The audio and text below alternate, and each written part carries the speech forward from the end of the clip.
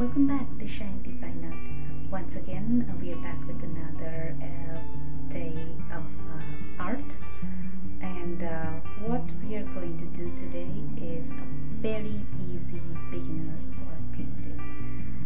It was Mother's Day just a little while ago, and for a local school, a local organization where I teach and instruct, they had an event for Mother's Day where mothers and daughters and sons and whoever interested could come in and have a paint night. And for that we painted a landscape, a very easy landscape with the lighthouse, and I thought I'd share the process with you so that you can do it at your home also. It's like I said, it's a beginner's painting. It's very easy. As you would see that there are no layering processes so much as I would generally do, and it would be done in about an hour or so if you work fast, maybe a little over an hour if you work very slowly. And it being an oil painting, it's very forgiving, so you can change along as you are painting. I hope you enjoy the process. Please share with me if you are doing this painting by yourself in the comment section.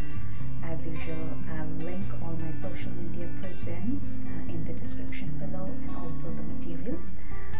Don't forget to subscribe, because that is the only way to keep track of what's going on in my art world and what's coming up as tutorials.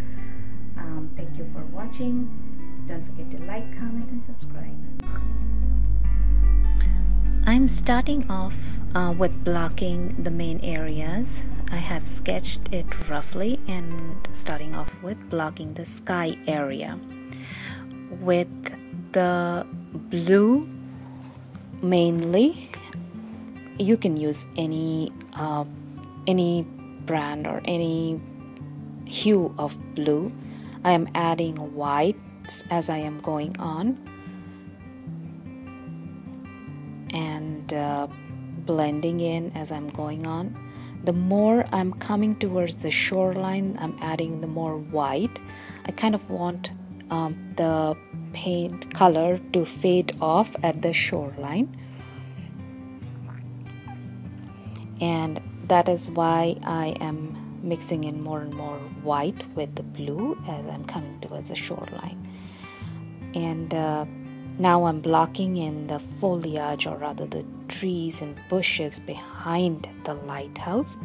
You can continue it on the other side of the lighthouse as well, but I decided not to on this one. And I'm blocking in with a very dark brown shade on the rocks, and I am more or less blocking in all the rocks first with this color with one flat tone and not causing much variations, and then I'll come back with lighter shades on top and add some layers of lighter shades and create textures and kind of define the texture of rocks.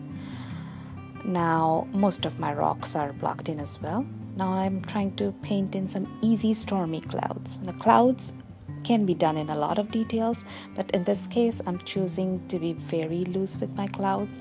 All I'm doing is I'm taking a stiff round brush and kind of scrubbing some gray color in the roundabout motion, kind of giving it a little bit of fluffy cloud type of look. Coming back with a lighter shade of gray with more white mix in and kind of creating a highlight, and coming back with the big filbert brush and kind of fuzzing out the sharp, harsh lines of the clouds. Now I'm adding the second layer on my bush with a little bit lighter shade of green. I started off with a mix of brown and blue in the last layer. This time I'm adding in a little more green and yellow. The more layers I add, the lighter I go. Now I am adding in some texture in the grassy area with a stiff round brush. This is the way I build up layers. Now adding in some shadows first in the rocks under the grassy area, and then I'll come back with a lighter shade of brown later in between the shadows to create some highlights. Now I'm kind of creating the reflections. What I'm doing is I'm kind of dragging the paint from top down and then creating sidewards horizontal lines as well and fuzzing it out. Blocking some lighter tones of brown and yellow ochre, mixing and matching brown and yellow ochre just to get different shades, different textures, and different color patterns on the rocks. And here you can create as many or as few a number of rocks that you want, as much texture as you want, as much contrast in light and shade you want. That's totally up to you, up to your preference. I'm kind of going midway, like 4 or 5 rocks in each set, kind of that look.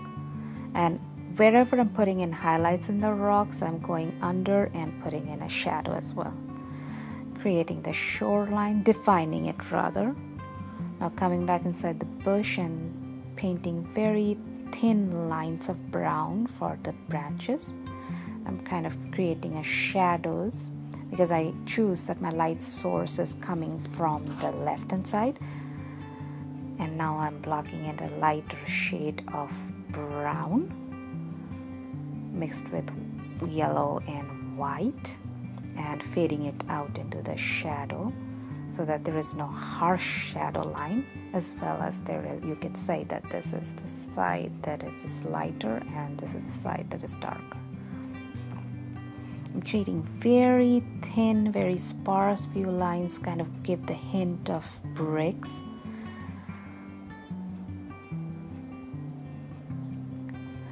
Now I'm kind of painting in the red color on the top of the lighthouse, which unfortunately cannot see, but then defining the shadows a little bit more,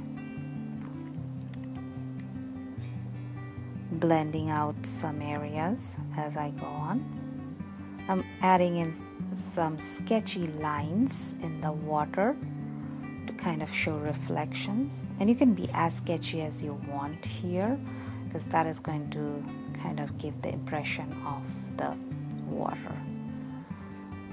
Now with the same brush, I'm using some real white highlights on the rocks, and there you go, your painting is all ready.